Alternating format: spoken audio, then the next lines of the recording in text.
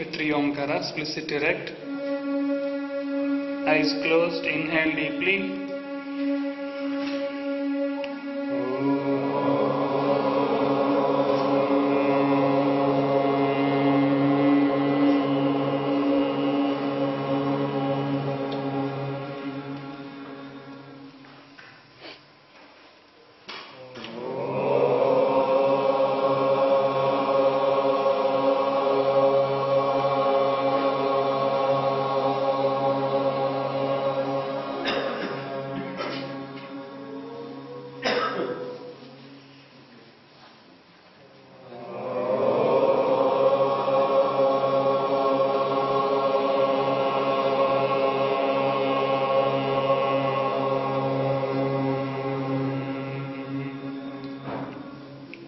सुप्रभातम सुस्वागतम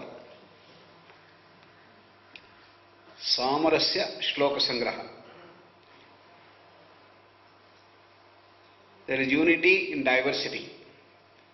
There are common features in all streams of yoga. Jnana yoga, Raj yoga, Bhakti yoga, Karma yoga, four main streams. There are common features and there is a unity in the diversity of the paths.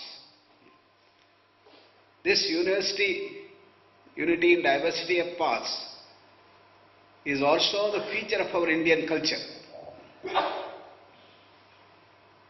So therefore, in India we promote diversities and even we celebrate differences. So unification is through yoga.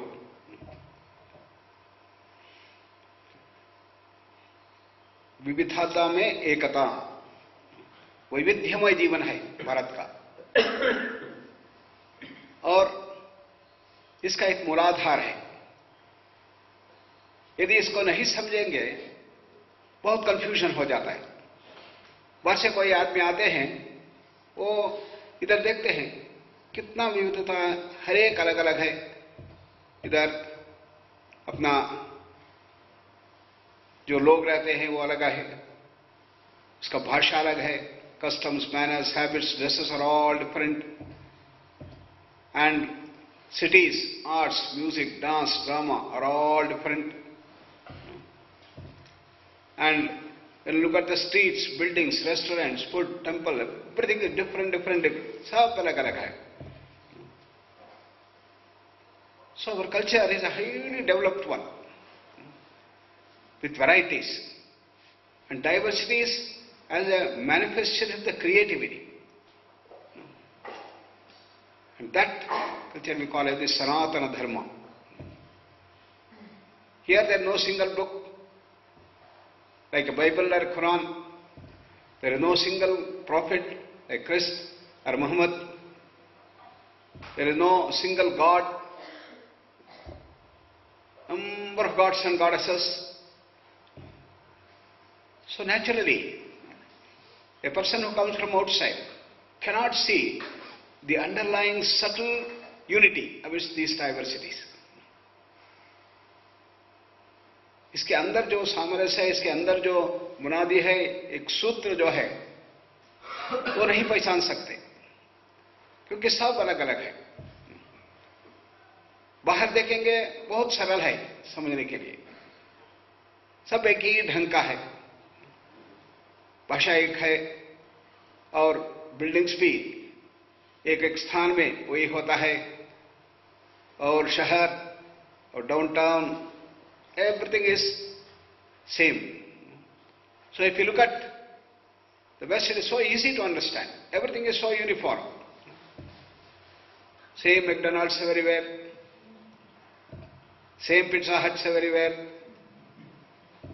and single God, single prophet, the same 10 commandments, same type of churches and Sunday services. Everything is so uniform. So easy to understand the monolithic culture. If you see one city like New York, we don't have to see many others. They are all same molds. Downtowns, residential areas, and so on. Uniformity we can call as the Western model. This helped in the mass production. Diversity is the Indian model. वैविध्यता हमारे देश के संस्कृति का विशेष है. प्रश्न उठता है क्यों ऐसा वैविध्य में सब अलग अलग क्यों है?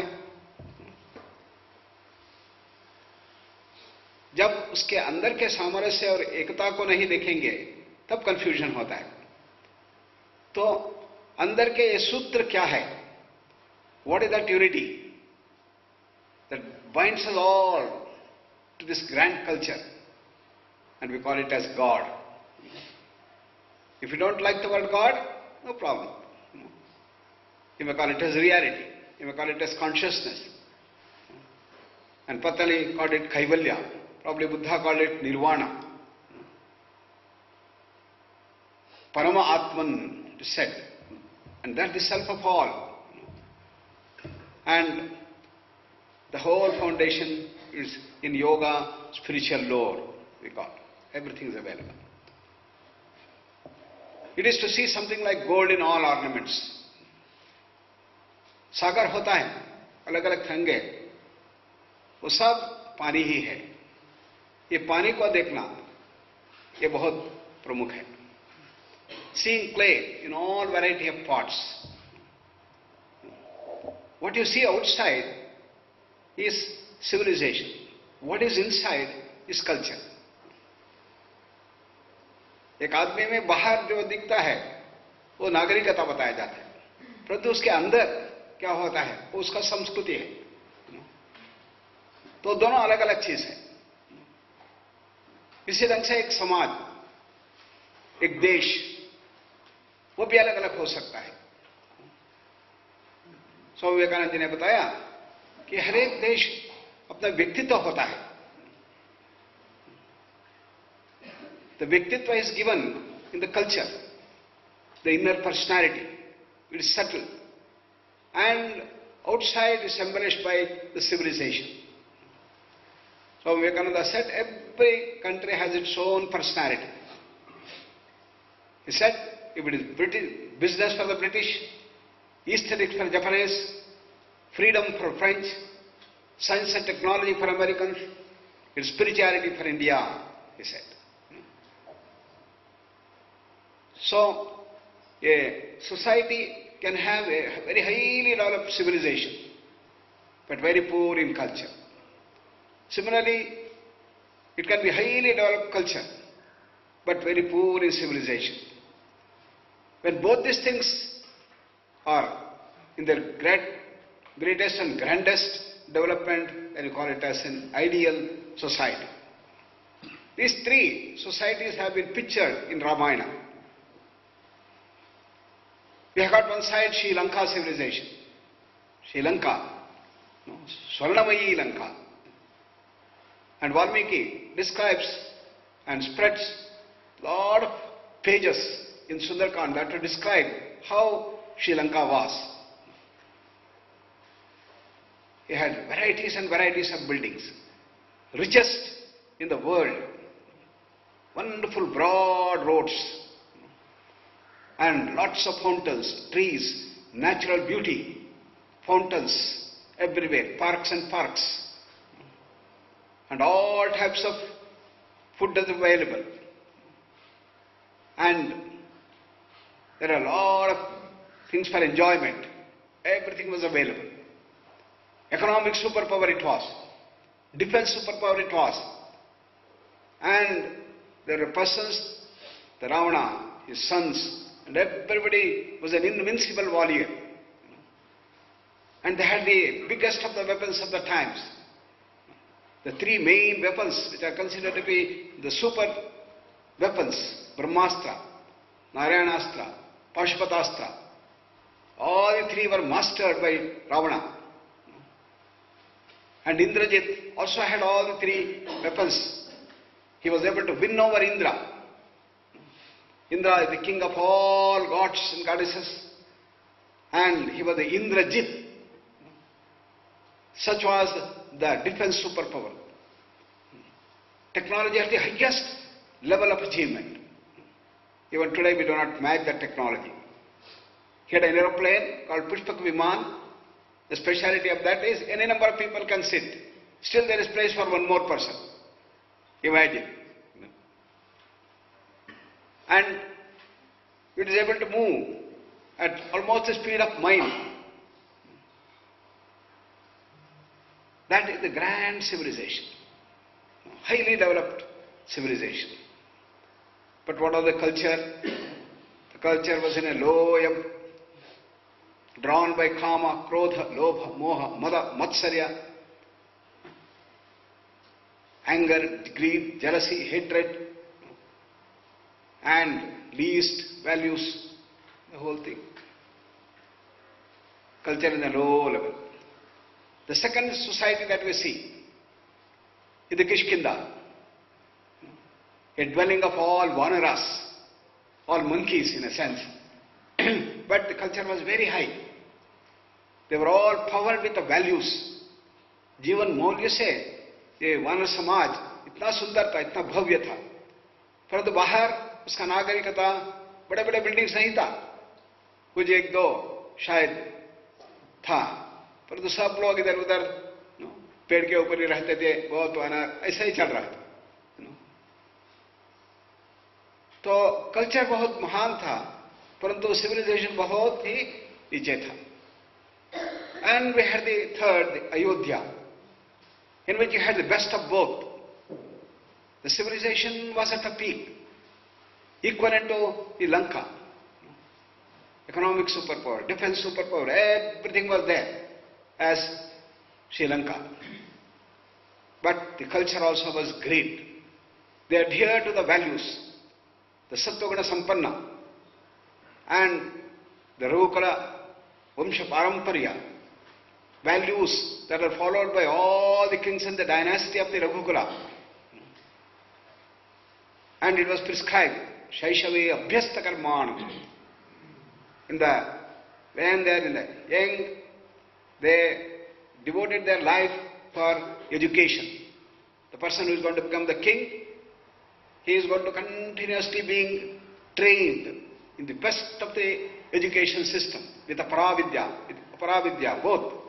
They are experts in all the education system, 64 types of vidyas.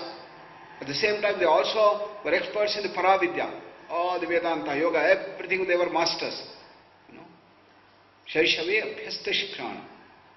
Then, when they got into the adulthood, then they lead a very ideal life with married things, producing children. Producing children to continue the dynasty, to continue the values. And as they grew, they served the society with absolute selflessness. And when there is a conflict between money and values, it is always the values that reign. जीवन मौल्य के साथ जोड़े थे रघुकुल परंपरा, इतना सुंदर था. और जब जब द्वंद्व था, पैसा या आपका शक्ति एक और, दूसरे ओर अपने जीवन मौल्य ऊपर आता था. धर्म का ही ज्यादा प्रामुख्यता.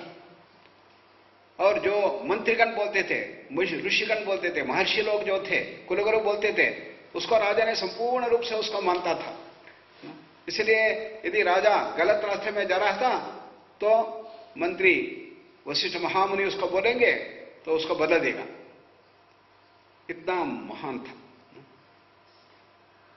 आप सब लोग जानते हैं कि राम अभी राजा बनने वाला था दूसरे दिन, परंतु कैकेयी उसको बताया, तुम वनवास जाना है, भरत राज्याभिषेक करना है.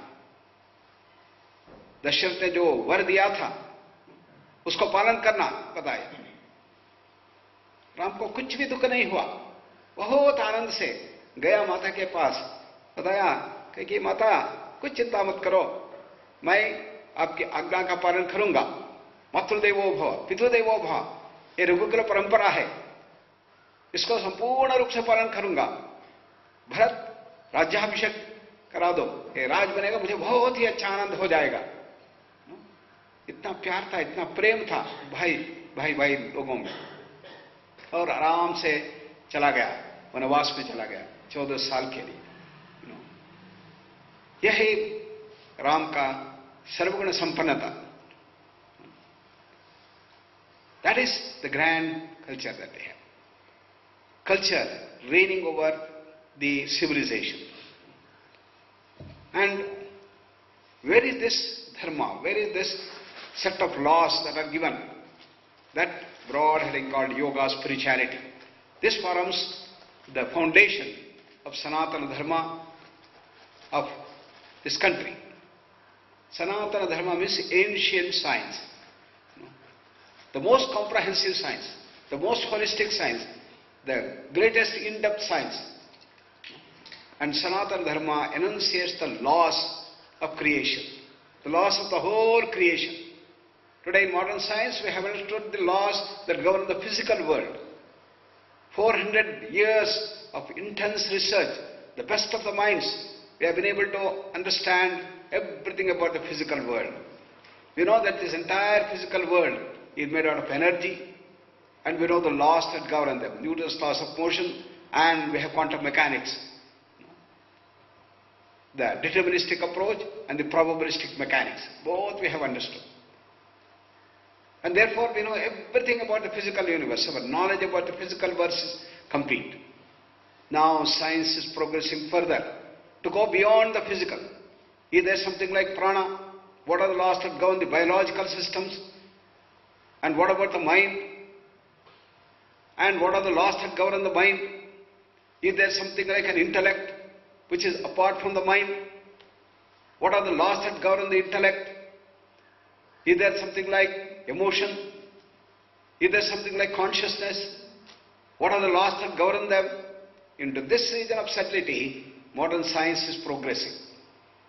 Whereas the Sanatana Dharma crossed all these things and understood everything about the whole creation. And what are the laws that govern them? It's called the trifold law. Creation, sustenance and destruction. सृष्टि स्थिति लय, ऐसा 3 अंगों से बनाया है सनातन धर्म, बहुत पुरातन. This is the trifold law of the universe. The creation is continuously changing and changing, and it's governed by Srishti, Sthiti, Laya. Everything in this creation has a birth, it is sustained for a while, and it is destroyed. There is nothing in creation that does not follow this law. All gods and goddesses, even the Trimurtis, Brahma, Vishnu, Maheshwara, also are governed by these laws.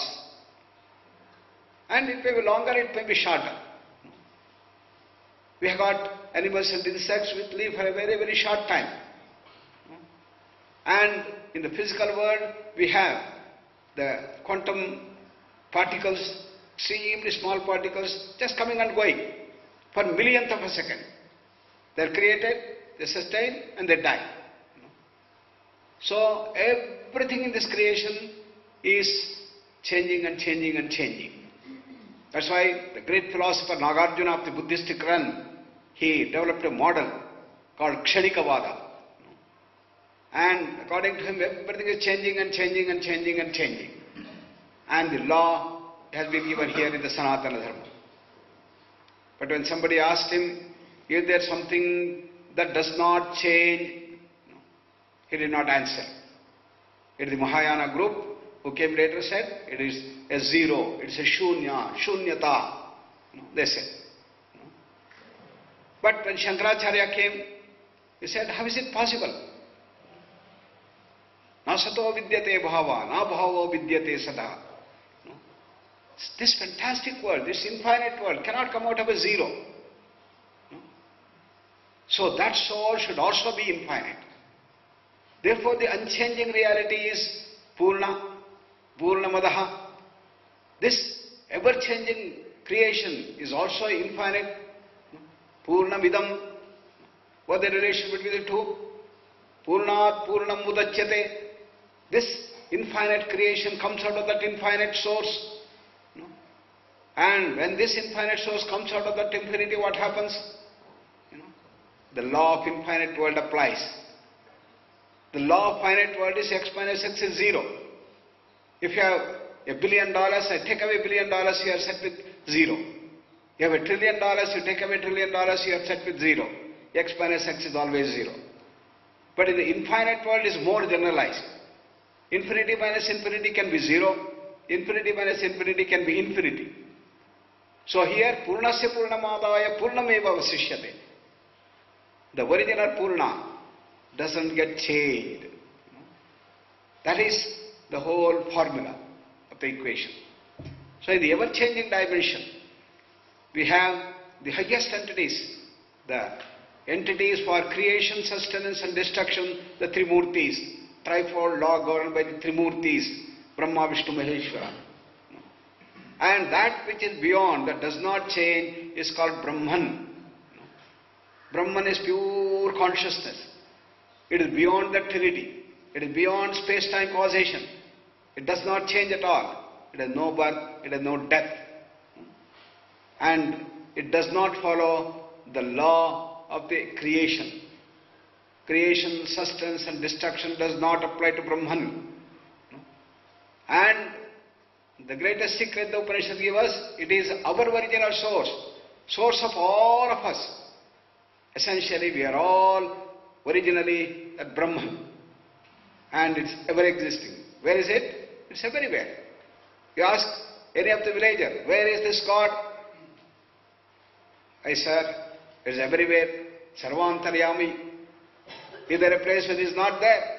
No, everywhere it is there. Is it there inside you? Yes. Is it outside? Yes. Everywhere it is there. There is no place where it is not there. It's a common knowledge that is given to all our villages. And that is the dimension given there. And then what is the goal of life? ठीक है, हमारे जीवन का लक्ष्य क्या होना चाहिए?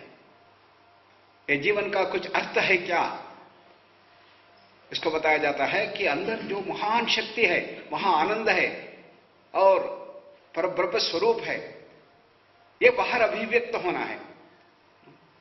यही हमारा जीवन का लक्ष्य है. उसको समझना, उसको रियलाइजेशन करना. And this goal to manifest that divinity is built in all of us. How do you say that? We all want more and more bliss. We aspire for knowledge. We have to have zeal for power, quest for freedom from all this misery.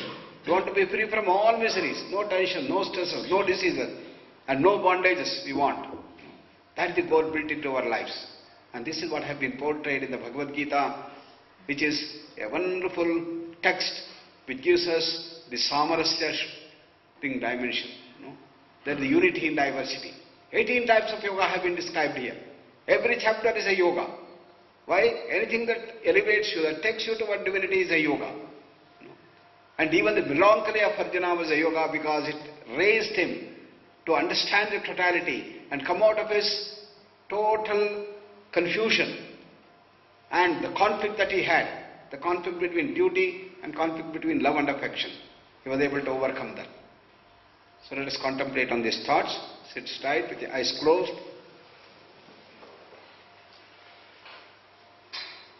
Relax all parts of the body from toes to head. Beautiful smile on the face.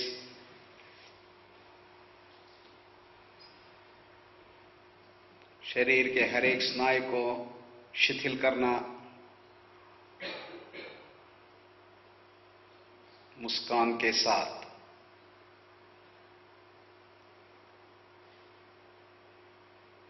At the body level, we have complete relaxation.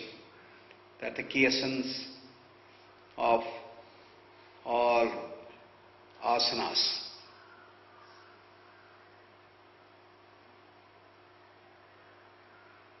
Take a deep breath and slowly breathe out. Slowing up breath, the key essence of all pranayamas.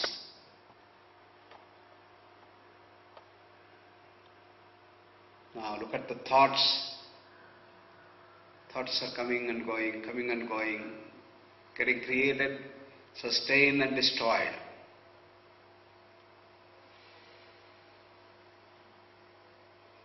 the source from where all thoughts come.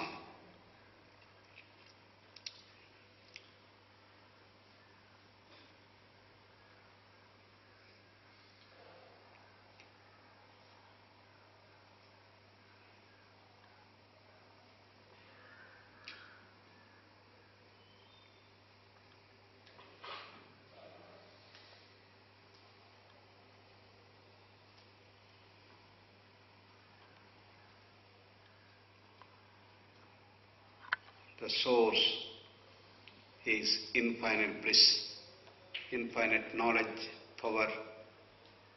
It is a state of complete peace, total tranquility. Trupta sthiti, ananda sthiti, shanta sthiti, mahamona sthiti. वो निशब्द स्थिति से परम मौन स्थिति में विशाल आकाश जैसा हमारा जो स्थिति है, आनंदमय कोश जिसको बोलते हैं, उधर से जग आता है हर एक चित्तवृत्ति और फिर उसी में डूब जाता है.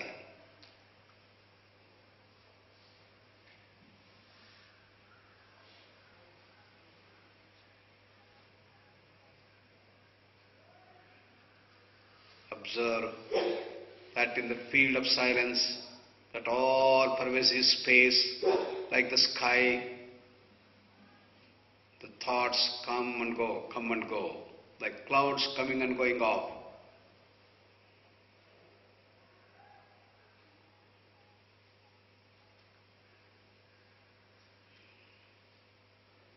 That infinite space, the Shanta Sthiti, the Trupta Sthiti,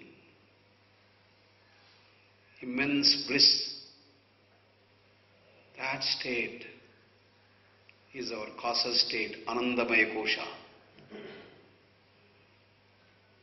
Let us tune ourselves to that Ananda, the bliss, and manifest that bliss throughout the day. Let the fragrance of bliss come out in all our activities and 5 acts of good service done every day. Namaskara Mudra.